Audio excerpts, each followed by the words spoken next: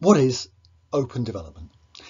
In this short video, I'll explain how it means the application of open models to international development. So, what are open models? I'll give some examples in a moment, but we can classify those models on the basis of the matrix shown. The vertical dimension shows how open the model is. Open access means people can make use of the source. Open participation means people can engage in creation of the source. The horizontal dimension identifies three different things that can be open: technology, content, and processes. To explain the vertical dimension, let's take open source software. Open access means you have free, open ability to make use of the open source software. Open participation means you have free, open ability to make and change the open source software. So open access means the user is a digital consumer, and in open participation, the user is a digital producer. Now looking at the horizontal dimension. Examples of open technologies include open source hardware and software, one main advantage of which is that you can reuse prior work and don't have to redesign from scratch. Examples of open content include open educational resources, which means putting teaching resources online and in the public domain so anyone can use them, and open access research publications. By making these resources available for free online, this helps reduce costs for teachers and researchers in the Global South and helps a little to level an unequal playing field. Examples of open processes include open production, which is expanding fast in the Global South, particularly due to the spread of 3D printers, and open education, which is growing through the use of MOOCs, massive open online courses which are delivering new learning to new people. This all reflects the positive potential of open development, but what about the challenges?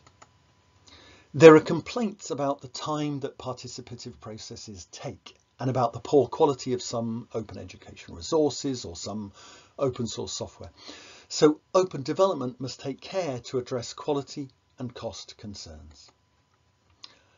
Open development can suffer from motivational and other barriers, which mean value chains are left incomplete.